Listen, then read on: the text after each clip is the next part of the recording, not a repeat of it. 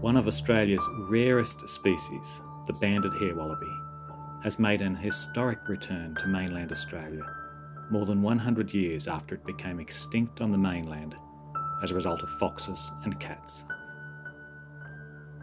Australian Wildlife Conservancy and the West Australian Government have translocated 60 banded hare-wallabies from islands in Shark Bay to Mount Gibson Wildlife Sanctuary. Here, the animals were released into the largest feral cat-free area on mainland Western Australia. 78 square kilometres of great habitat protected by a cat-proof fence. We're sourcing the animals from Doré Island and Bernier Islands in the Shark Bay region. These islands are about a 3.5-hour boat ride off the mainland. There's no infrastructure on the islands, so we've got AWC ecologists based on a boat off the island. The animals are nocturnal, so every night our ecologists are going onto the island and trapping the animals. A subset of the animals that are deemed suitable for translocation will have a radio tracking transmitter attached to them. The following morning we have a helicopter fly over to the island.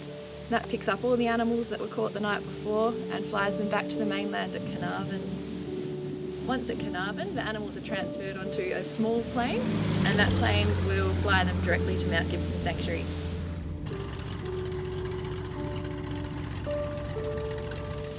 Then just before sunset, we take the animals and just check to make sure that they're still healthy. The ones that are wearing radio tracking transmitters, we make sure that that's still fitting and attached properly.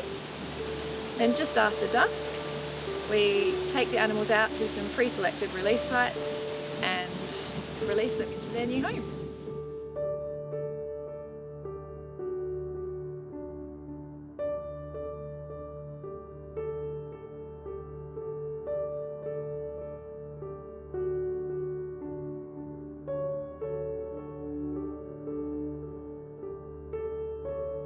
For the next few weeks we'll monitor the radio tracked animals intensively to keep track of their movements and their survival in Mount Gibson Sanctuary.